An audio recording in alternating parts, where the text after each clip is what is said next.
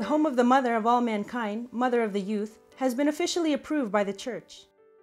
At 11 a.m. on June 21st, His Eminence Cardinal Stanislaw Rilko, President of the Pontifical Council for Laity, gave the home of the Mother the decree of approval as an international public association of faithful at the headquarters of the Pontifical Council for Laity in Rome. Podéis continuar vuestro camino desde hoy en adelante con más certeza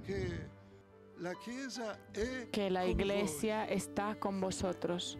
The celebration began with a holy hour on Sunday, June 20th, led by Father Felix Lopez, the General Superior of the Servant Brothers in the Church of San Girolamo de la Carità. A esta iglesia a la que amamos y a la que queremos siempre servir, nos va a dar mañana un reconocimiento. Afterwards, Cardinal Julian Herranz, President of the Disciplinary Commission of the Roman Curia, presided over the celebration of the Eucharist. Yo voy a terminar diciéndole a la Santísima Virgen, en nombre vuestro, que recoja aquí. Fijaros que la Virgen está aquí. On the 21st, Archbishop Mauro Piacenza, Secretary of the Congregation for the Clergy, celebrated Mass in the Church of San Girolamo de la Carità. Sabemos muy bien que llegar a ser asociación pública de fieles implica, en cierto modo, la misma identidad de la Iglesia, la cual afirma públicamente: estos son mis hijos, la asociación Hogar de la Madre.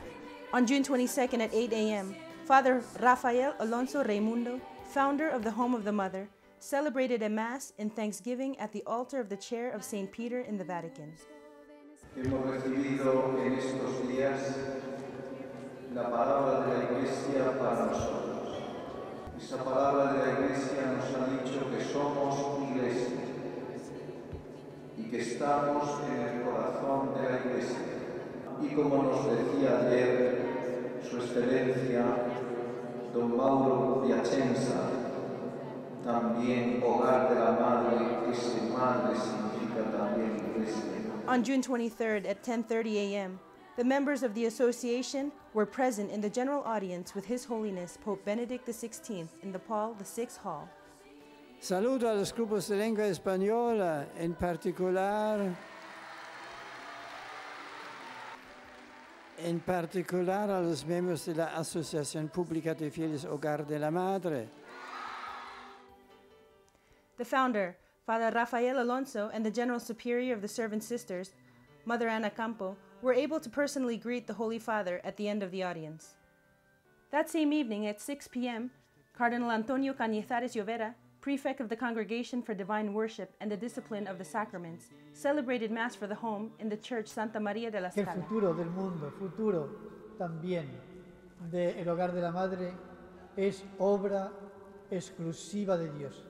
Many members of the Home of the Mother and all its branches from countries all over the world gathered together in Rome for this occasion. All of the members of the home have lived the celebration of their approval with great joy, giving thanks to our Lord and our Blessed Mother for their infinite mercy.